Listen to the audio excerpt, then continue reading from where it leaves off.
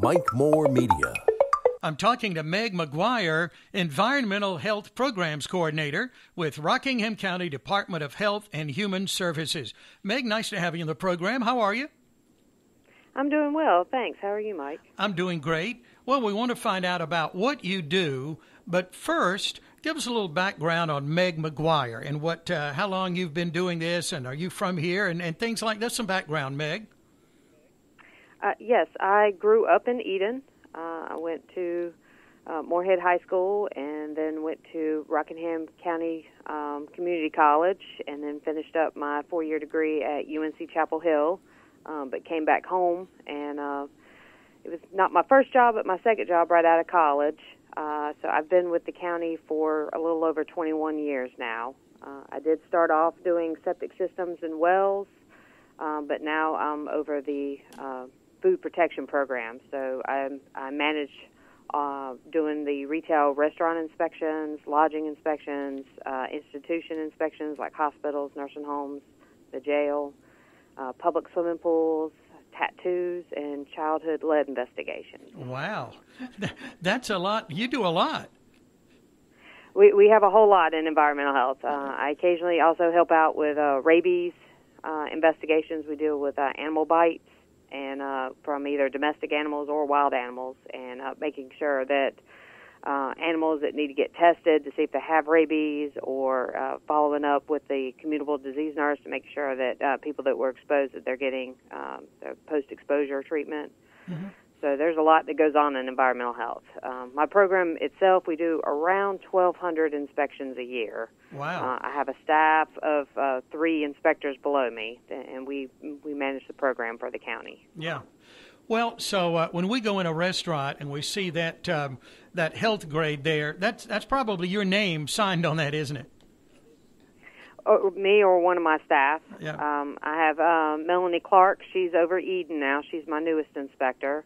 Krista Norwood, she's primarily Reedsville, and then I have Gabby Torrejon. She's the western side of the county, and she's a great asset as well because she's fluent in Spanish, which is very helpful. Yeah, okay. Wow. Well, I appreciate you giving us that overview. There's a lot involved in your department for sure. Our daughter lives in Maryland. They have no health inspections there with restaurants and things like that. I've always thought that was interesting. But how important is that, that you are in these restaurants and food places on a regular basis, and with that, the work you do there? It's very important. States that have adopted the FDA Food Code, which is a guidance document to try to encourage consistency between states for big franchises like McDonald's and Olive Garden, going into different states, they want to have similar regulations. But there's evidence that shows that states that have adopted that food code, they have a lower incidence of foodborne illness outbreaks. Mm-hmm. And North Carolina has a very robust environmental health program. We've got one of the best programs in the country. We go into our establishments anywhere from 2 to 4 times a year, which is more than a lot of states. A lot of states maybe go in there once a year or once every 2 years. Mm-hmm. It's still just a snapshot. We don't move into these establishments. We go in. We're there usually anywhere from 2 to 4 hours, but that's only, like I said, 2 to 4 times a year. Mm-hmm. Yeah, but 2 to 4 times a year. And is this a surprise visit when you go in a restaurant?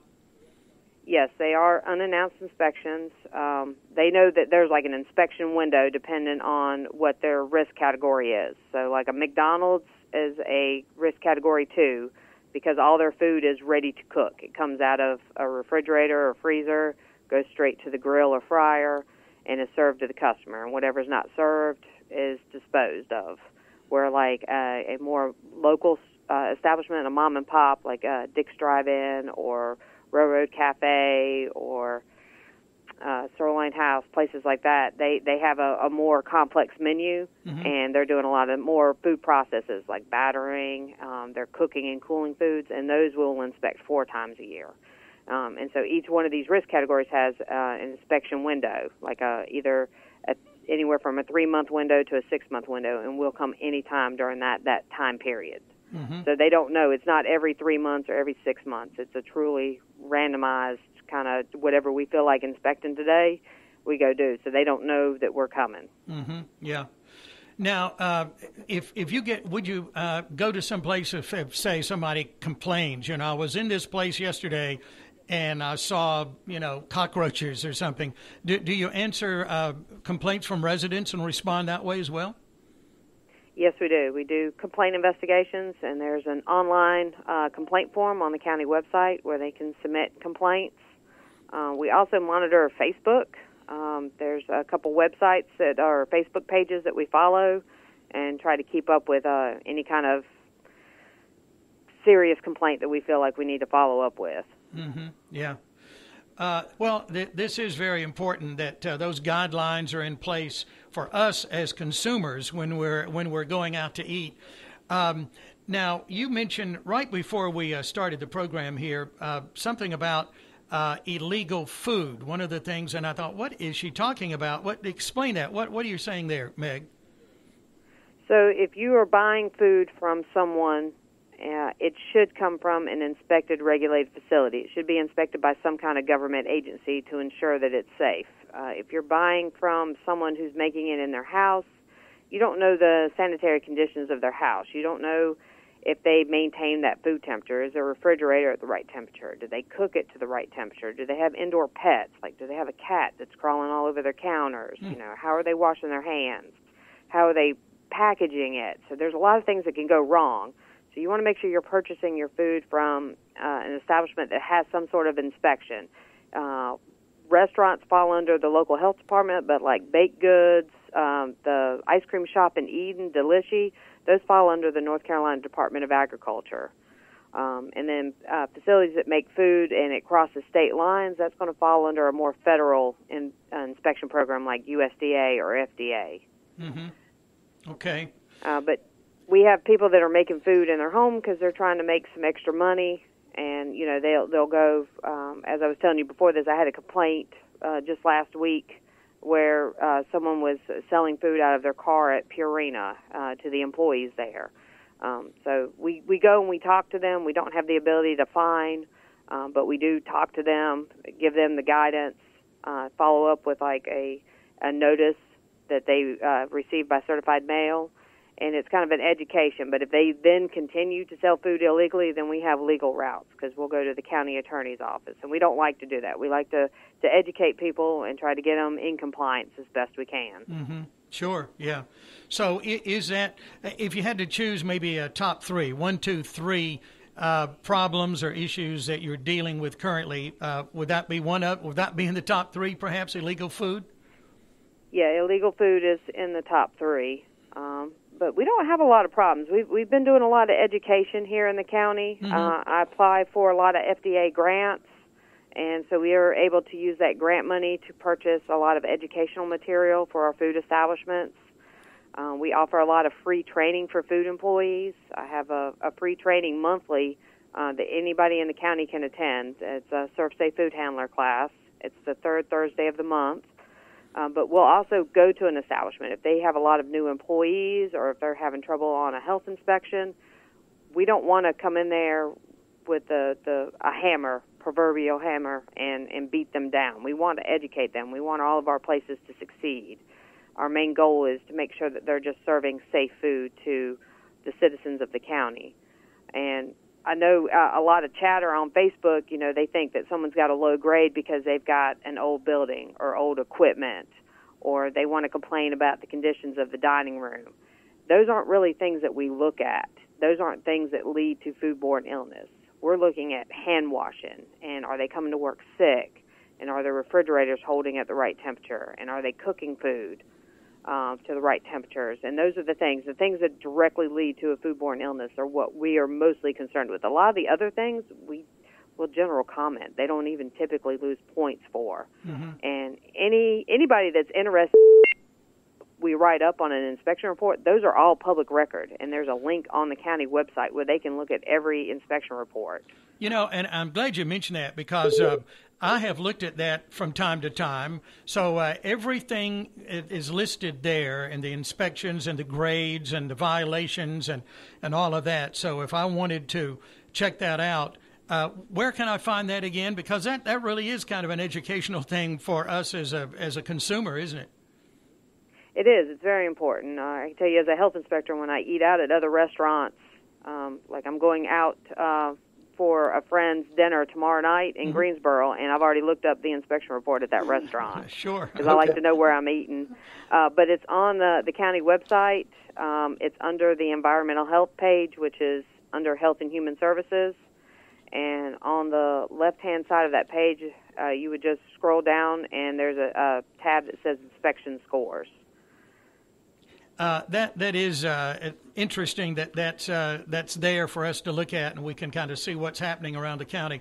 And not only restaurants we're talking about, but daycares and cafeterias at school and any place that serves food. Any place that serves food or any institutions, the public swimming pools, all of those are public records. So the only thing that's not public record are rabies and the childhood lead, because those are HIPAA protected. Mm-hmm. Okay. Now, you mentioned swimming pools. Before we know it, that season will be here. What do you have to do with swimming pools around the county? So public swimming pools, what we define a public swimming pool, they could be at a country club, they could be at a hotel, they could be at an apartment complex. They get inspections yearly. Their permit's good for 1 year. We go out, we check water quality. We want to make sure they're balancing the chemicals correctly. We want to make sure the pool itself, the clarity, they can see all the way down to the bottom to prevent any kind of drownings. We check they have to have specific drain covers because we don't want any entrapments, because there have been cases where people have gotten entrapped. Their hair have gotten entrapped, or, someone is playing around and kind of sits on the drain and the suction is so strong it holds them down. Yeah. So it's led to severe injuries or even death. We check the pumps. We want to make sure that the pumps are working correctly. The filtration is. They have to have certain safety equipment there, like a fence around the pool, a gate that's working correctly, a phone that can call 911, rescue equipment like a hook and a ring buoy. So those are things that we check. So we go out every year. Usually all the pools want to be permitted sometime, either the end of April or beginning of May.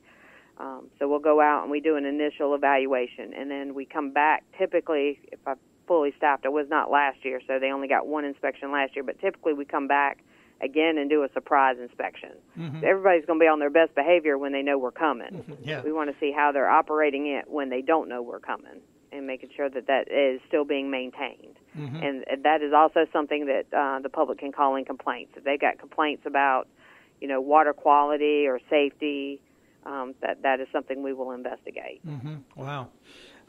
You mentioned tattoo shops. What do you do when you go in? What do you look for when you go into a tattoo shop? We have a lot of them, don't we, in the county? We have more and more, and permanent makeup falls under tattoo shops because that is still inserting ink underneath the skin with a needle. Mm-hmm. Those permits are also good for 1 year. We go into the tattoo parlors. We just want to make sure they got clean sanitary facilities. They've got running water so they can wash their hands properly, that they're using equipment that's either disposable or that they've got an approved autoclave, and that they're using proper disinfection for not just their equipment but also for cleaning the tattoo site. And so that's a faster inspection. There's not a whole, and that's interesting. North Carolina regulates tattoos here because just across the border in Virginia, it falls under more like the Board of Cosmetology, and they get permits that allow them to move around, and they're good for so many years. Where in North Carolina, the permit is tied to the artist and the location. Mm-hmm. So if that tattoo artist changes locations, they have to get a new permit. So really a little better level of consumer protection there, it sounds like. For building facilities, but not for quality. I'll have people get upset with us. I can't guarantee that they're going to give you a nice quality tattoo. Like, we don't require that they have any artistic ability. Anybody can get a tattoo permit. So we're just checking to make sure that whatever tattoo they give you won't cause an infection. Mm-hmm. Yeah. I tell you, this is interesting to just hear some of the responsibilities you have there at Department of Health and Human Services. Is there anything else you'd like to mention before we wrap up, Meg? Another complaint we get a lot of that we do not have any regulation over is like mold growth and bed bugs. If they're not in a facility that we regulate, I have no authority to make that, like an apartment complex complaining of mold or bed bugs, or someone renting a house with mold or bed bugs. I can give you some advice and guidance, but that's more of a tenant kind of complaint. It's a civil complaint, and so I can't do anything. But we do get a lot of complaints about people renting properties that have severe water damage and mildew, mold growth, or facilities where an apartment complex like the apartment next door has a bed bug infestation, and they'll move. They'll spread to other apartments if it's bad enough. Yeah.